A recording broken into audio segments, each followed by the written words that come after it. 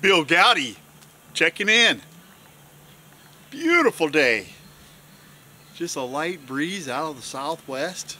It's so nice. I've been getting a lot of work done. I sure have.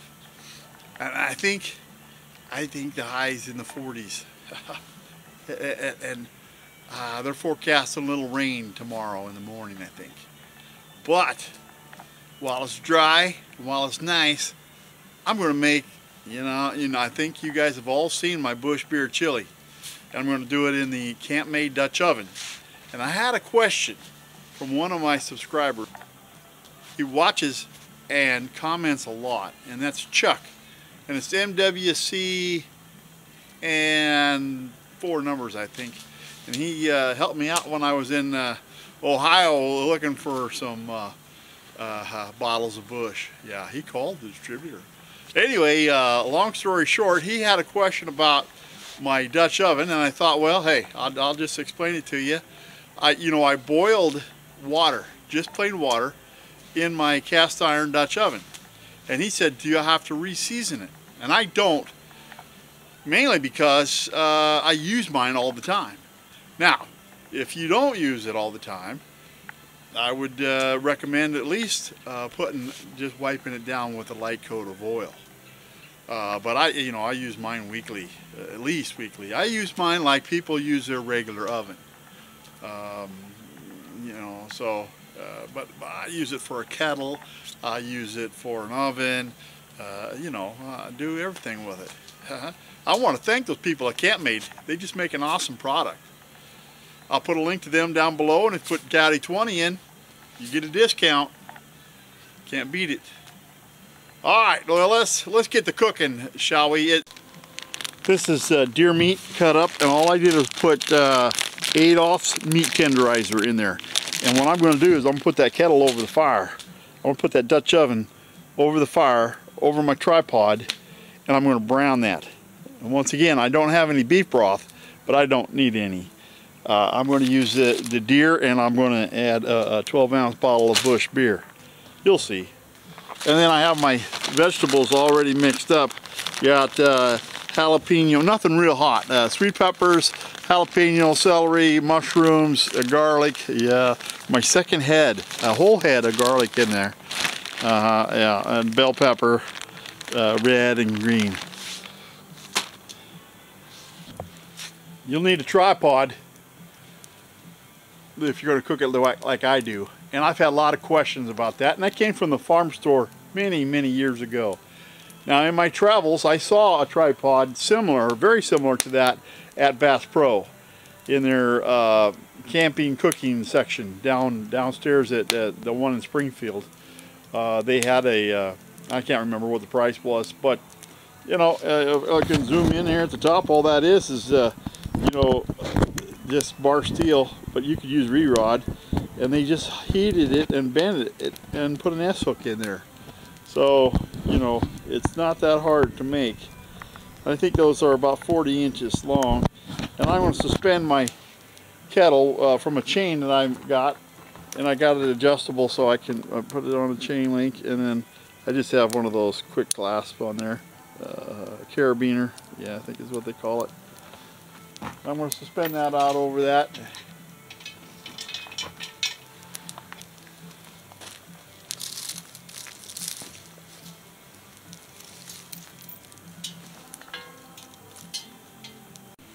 It's about 3:30 in the afternoon, and I'm starting this project because I got plenty of things to do.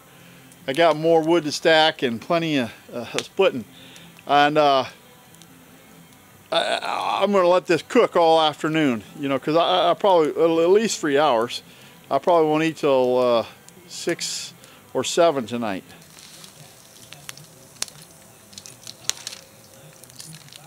Try to get it in there without melting the sack.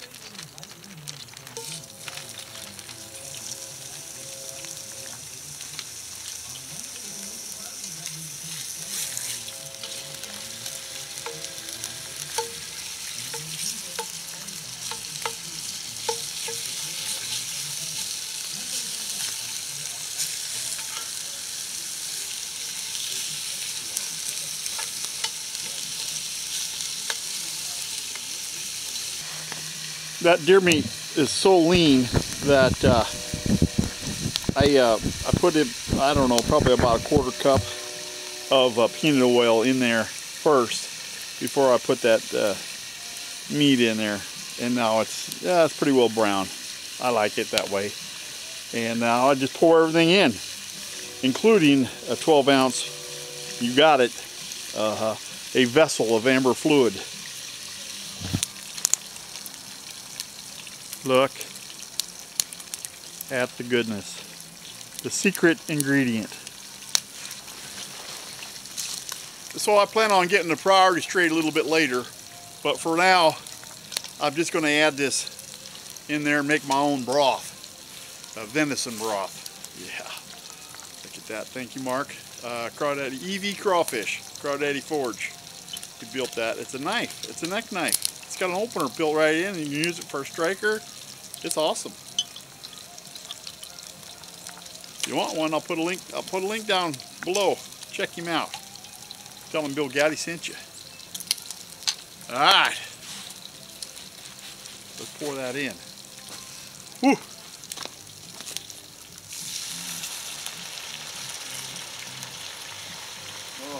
Oh, look at that. Man. My veggies. And this has got slap your mama on it. My veggies do. Probably about a tablespoon. You season it to taste. Nothing real hot. Jalapeno. I'm going to use some Rotel. It's got some habanero. I use a hot Rotel. And then I like to use Texas Pete.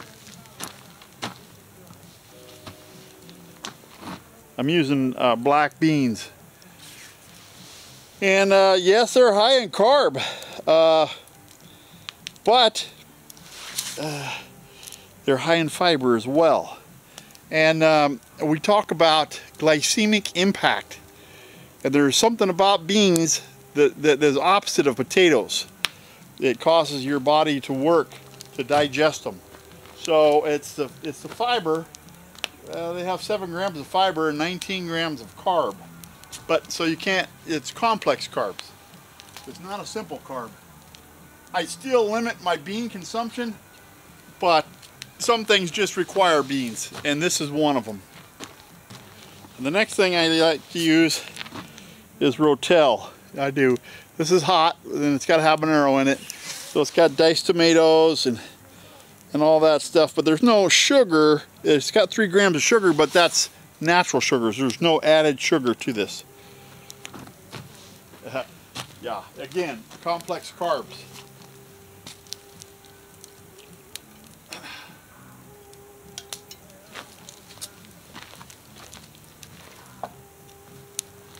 Now, I could add this whole bottle.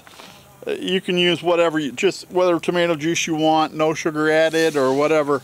I like to use at least half of this bottle, and sometimes I'll use a full bottle. It just all depends on how runny or how long it's going to cook. I may add more of this later. We shall see.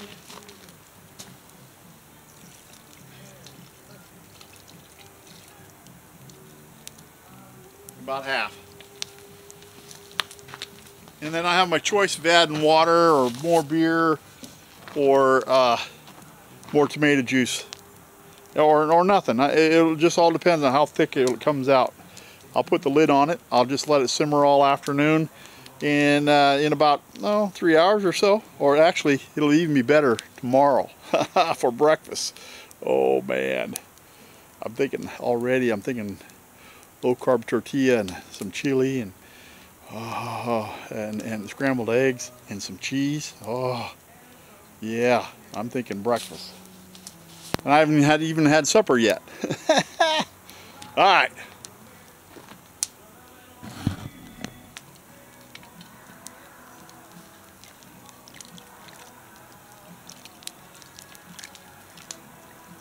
Oh, that looks so good. It sure does.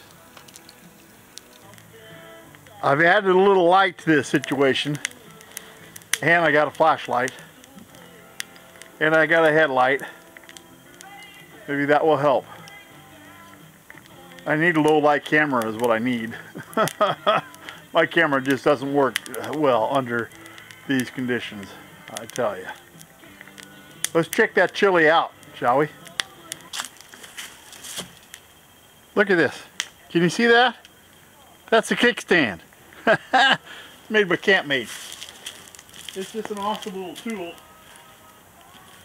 Not only will it lift your lid off your kettle, but it gives you a place to set it down. That is what is nice. Oh yeah. Oh ho ho ho. Look at that, will you? Will you just look at that? Steamed up my glasses. I'm telling you, once the sun went down, it got cold. Can you see in there? Can you see that?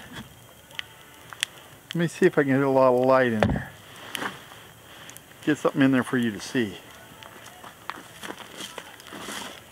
Look at that. Look.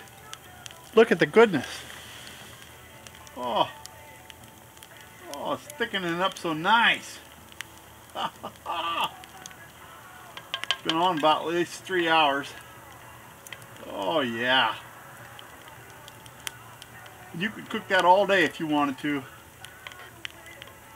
Oh. I know, I'm going to get some kind of question about the acid in the tomatoes. I have no problem. I have a properly seasoned pan and it just works. It works good for me. And when I'm done with this, I'll rinse it out and I'll just coat it lightly with oil if I need to be. But if I'm going to use it regularly, all I need to do is wipe it out. Oh, look at that. That's just perfect. Let's eat, shall we? Can you see that? Can you see the goodness? Look at the goodness. I just happen to have an old Corral bull here. I've had that bull since the 70s. Works out good for this kind of stuff. Look. Oh, look at that. Now,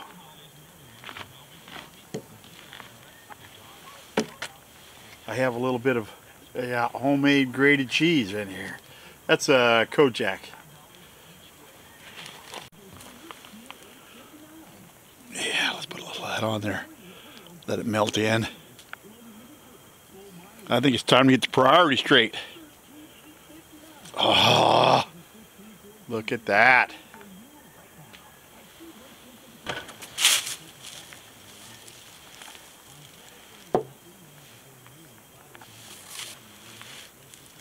Let's see if I can remember how to do this. It's been a while since I poured it into a nice frosted mug. Oh, look at that.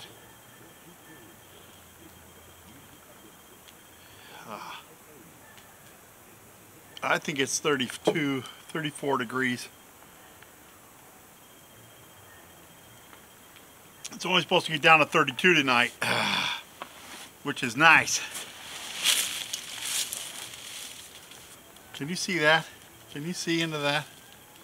Oh, I can't wait to dig in. I'm so hungry. Look at this. Look at these little packets. Rex, the Lone Star Rider. He sent that to me. He was thinking about me.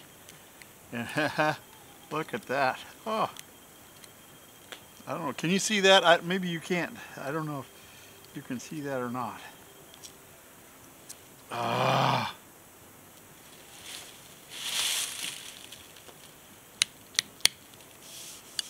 Let's see if that makes a difference.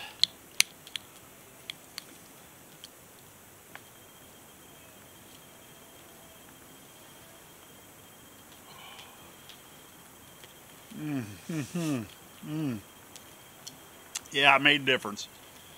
Oh, that's so good. Look at the cheese. The cheese is melting. There we go. Oh. I don't know, can you see that fire?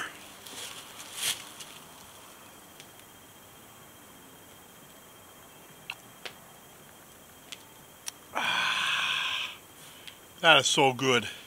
I'd like to stick around and talk to you a little more, but you know, under these lighting conditions, and it's so darn dark, and yeah, I just have to make my videos during the day. That's it. You know, that's where I'm talking about. I'm having a hard time getting the lighting right and showing the camp the right way. Listen, I'd like to stay and visit a little longer. I'm hungry. I'm tired. Oh, that's so good. But I'm going to do it all again tomorrow. I appreciate you watching. I really do.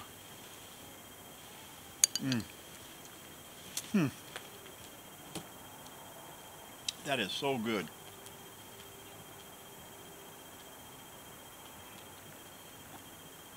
And so is that. Bill Goudy out.